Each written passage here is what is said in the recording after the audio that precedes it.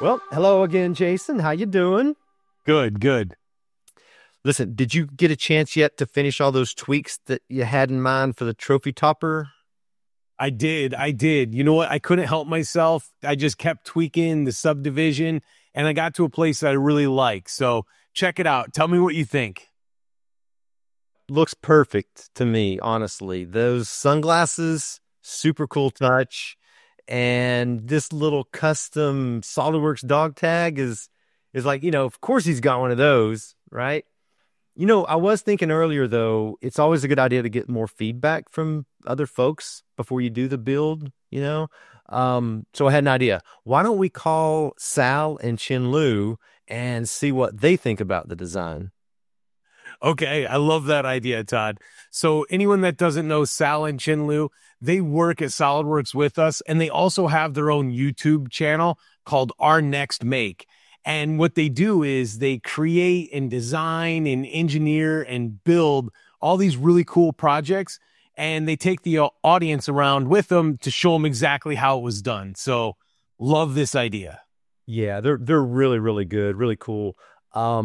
So you know what? They're probably around this time of day. Let's see if they'll answer a Zoom call.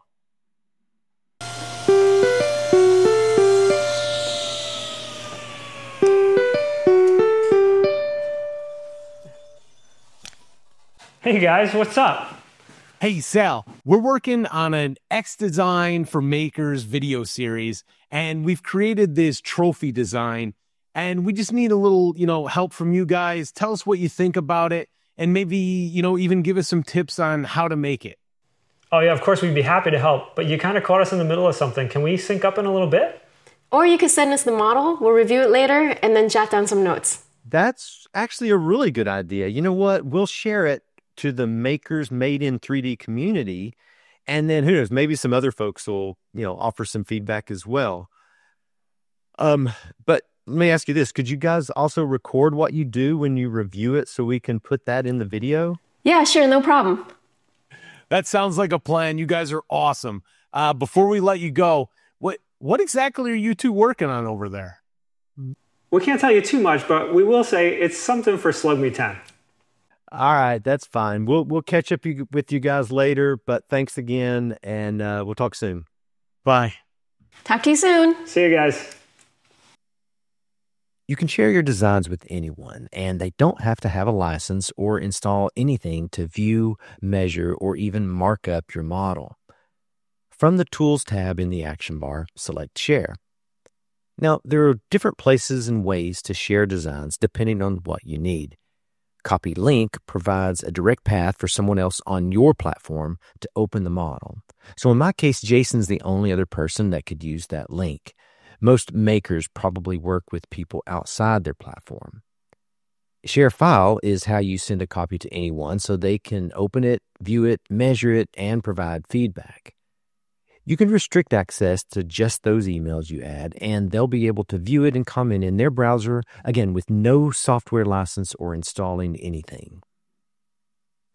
Another great option is to post your design in an internal or public 3D Swim community. We'll post directly to the Makers Made in 3D community where fellow makers can get inspired and ask questions. We'll leave it set to view only and keep the default file type of 3D XML. Now, this is going to go in as a post in the community, so I'll write up a little about what I'd like feedback on.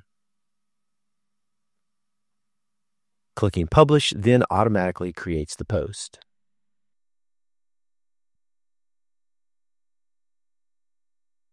Looks like we got a notification of the post from Todd and Jason. They want some feedback. Sal, come check it out. It looks amazing. Yeah, it does. Let's take a look at the model in 3D. Top dog, that's cool. Yeah, it's well proportioned. Let's check out the size. Yeah, let's take a measurement. Let's grab a point on the top and at the bottom. It's roughly 410 millimeters. That's about 16 inches. Wow, that's a good size. So the design is really good already, but I think there's some opportunities here to kick this up a notch. I like the SolidWorks logo on the collar, but the collar is kind of basic, right? So let's see if we can suggest some changes. Yeah, we could probably bling it up, couldn't we? Let's mark this up. What do you think? Some gold chains? Yeah, I think you should change the color of the marker and draw some chains. Something like this? Let's capture this in a comment so they can see it.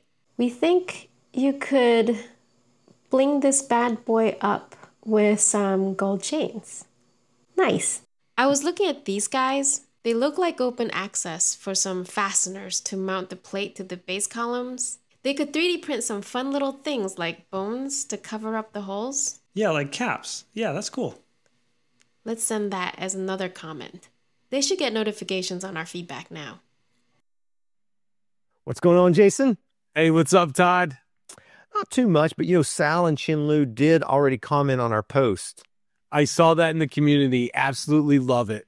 Yeah, so I thought what we could do is show everyone what that looks like, and then we'll dive into those comments, and we can decide, is there maybe some last minute changes that we want to try to do to improve the whole thing. Perfect.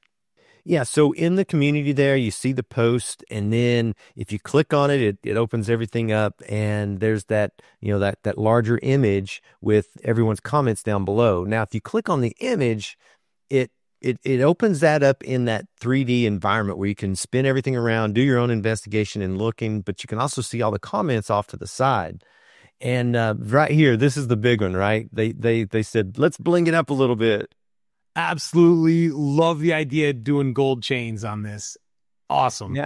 Yeah. So my question is, have you got an idea already on how you're going to model and make that? Yeah. You know what? I was thinking just off the top of my head, I could probably just do like a cool sub-D of one of the chain links and then just do a linear pattern.